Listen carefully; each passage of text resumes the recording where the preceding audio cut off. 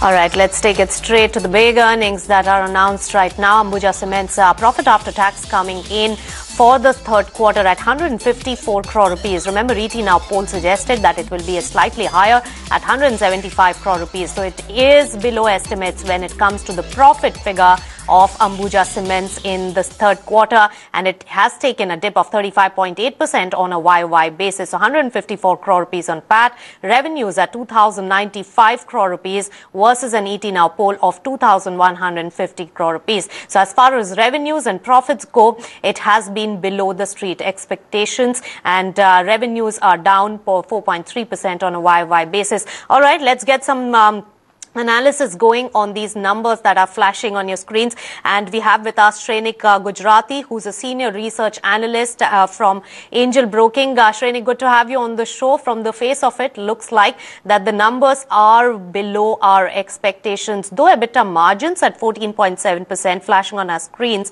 is pretty much in line with what the street was expecting. Where did it really go wrong in terms of profits coming in way below the 175 figure that the street was working with? It's coming at 154 odd crore rupees. See, the profit has come down mainly because of the lower other income. What we were expecting is the other income to come at around 1,500 millions. As against it, the company has reported a number of 741 millions. So almost the other income is coming half as compared to our estimates. So mainly because of that reason, we have seen a dip in the net profit level. While on the EBITDA level, the numbers are more or less in line with the estimates. We expected EBITDA of around 319, and company delivered the number which were as per expectation. Even the margins for the company are as per expectations.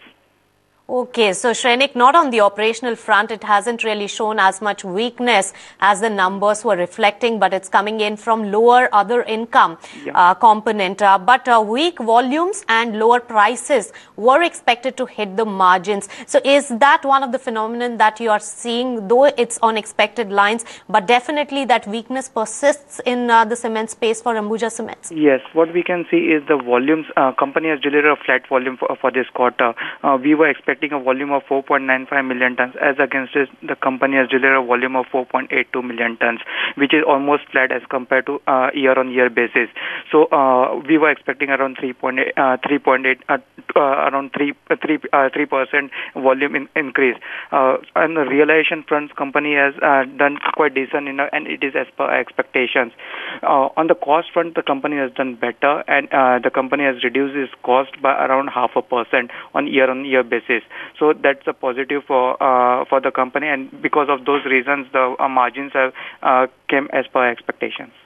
All right, hold your thoughts there, Shrenik. We also have another expert in the cement industry, Manish Raj, the research analyst at Daulat Capital, joins us also on the phone line. Manish, good to have you on the show. We were just conversing with Shrenik Gujrathi of Angel Broking as well.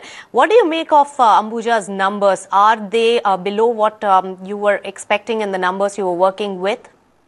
That below our expectation on the top line front, but on the operational front, they have delivered quite good set of numbers, 14.1% margin, which is in line with what we were expecting. The EBITDA for the quarter stood at 294 crores against our expectation of 296 crores, which is in line. And if you take into account the 40 crores provision, so they could have done even better than these numbers. On the PAT front, below our estimates, just by 5%. So that is mainly because of the other income, as stated by Shrenik itself already. So overall, a mixed bag set of numbers. We remain confident on the Ambuja story so far with these set of numbers. All right. So even though the profits have really taken a drip, it's not really coming in from operational performance and not really weakness in operations of Ambuja Cements. That's the view coming in from the house. Both of you are actually on the same page on that one. But Shrenik, given this kind of a number, how do you see the markets really reacting to Ambuja's stock come tomorrow? How the shareholders going to react to that? What is the kind of movement that you're expecting tomorrow morning? We don't see any spike in in the stock, or more or less the stock will be stagnant because the company has given the margins which were as per estimation. And what we can see is the company will have delivered better margins had we don't had the DMF provisioning numbers of around 40 crore. So we can see some kind of positive movement in the stock in the next trading session.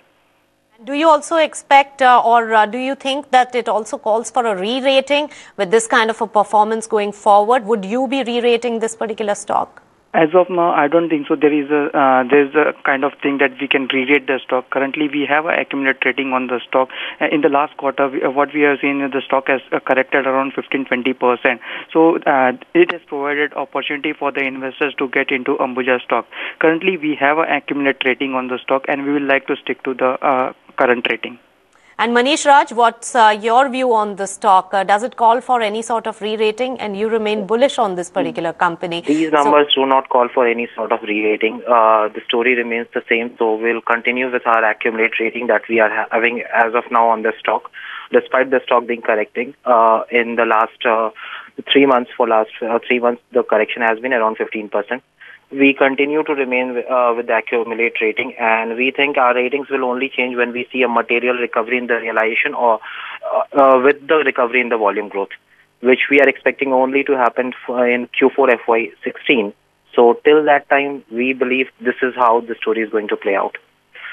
All right. Thank you so much for your views, gentlemen, both Shrenik Gujrathi as well as Manish Raj for joining us with a quick take on the big numbers that are flashing right now, Ambuja Cement's third quarter results. So the consensus is that EBITDA margins performance is pretty much in line with the street expectations. So they have managed to deal with their the pricing as well as the input costs pretty well in this particular quarter. As far as profits, and they have taken a dip below what the street was expecting, and that is because of the lower other income and not really because of weakness seen in the efficiency or the operational front of Ambuja Cement. So that stock should be flat to positive come tomorrow morning.